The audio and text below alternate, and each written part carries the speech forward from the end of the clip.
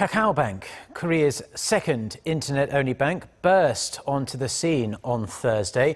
Experts say Kakao Bank's successful rollout and strong brand recognition is sending ripples through Korea's financial landscape. Cha Sang-mi reports. Kakao Corporation launched this new online-only banking service, Kakao Bank, on Thursday, less than 4 months after K-Bank, the first internet-only bank in Korea, started operating back in April. I think the banking industry will change in a way that opening an account with a mobile banking service will be considered the new norm. As of 8 a.m. Friday, just 25 hours since its launch, over 300,000 new accounts had been set up. That's more new accounts in a day than traditional banks get in a year and more than K-Bank got in its first month.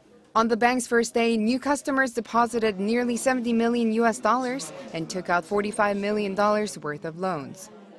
For most people, visiting the bank is a hassle, so they'll be hoping these new online banks will make payments and transactions less of a chore.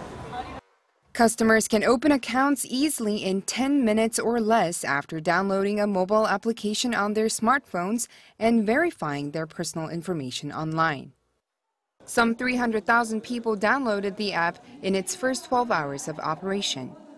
Since Kakao Bank doesn't have any physical branches, it can offer better interest rates than traditional institutions, as well as overseas remittance at 1/10 the cost.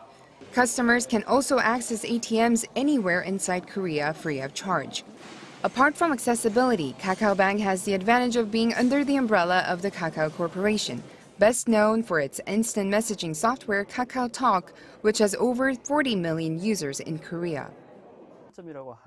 The emergence of internet-only banks are good for customers, giving them more options as existing conventional banks are striving to come up with new customized services. But at the same time, there are concerns like online security and lack of face-to-face interaction between customer and service providers.